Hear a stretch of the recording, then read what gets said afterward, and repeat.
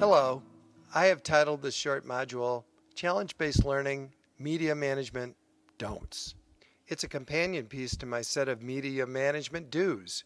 Before I begin, please know that all of the opinions offered come from the School of Hard Knocks. I'm hoping to spare you some of my CBL goofs. I've organized this presentation into 5 don'ts. Don't number 1. Don't teach tech. I think students learn the media tools they need to use and are more likely to retain this knowledge when they apply it toward a particular project. Personally, I found this to be true when I've learned skills for GarageBand and iMovie in order to create these modules.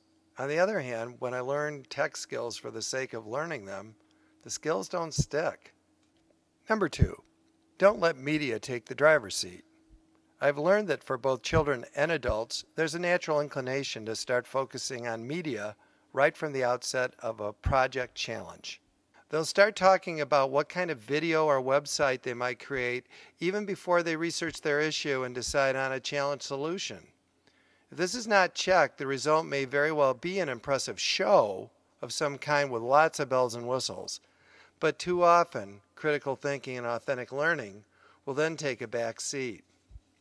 Number 3, don't take a laissez-faire attitude towards interviews. Some of my most inspiring experiences with CBL have come as the result of students interviewing interesting experts. But sometimes the first impulse is to go for a convenient interview with a parent, sibling, or friend.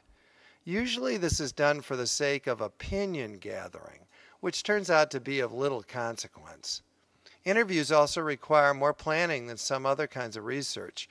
Recently, one of my students very properly arranged an interview assuming her subject would be willing to have the interview published as a podcast. Wrong. And she found this out at the last minute. Time management can strike in other ways as well. Last spring, a group of students had a wonderful interview planned with a pediatrician.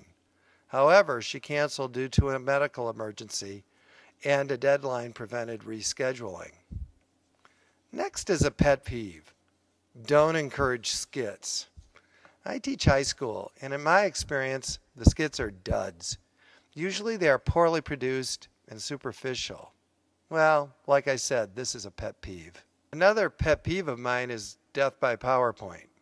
While I don't teach much tech, I do spend 15 or 20 minutes of class one day showing the students some dreadful slides. We usually have a good laugh, but most of the basic lessons stick.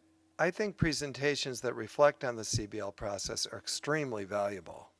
But there are a surprising number of people out there who think that slides are made to be read by the audience, or even worse, the presenter. Let's help our students get into good habits with media. Thanks for listening.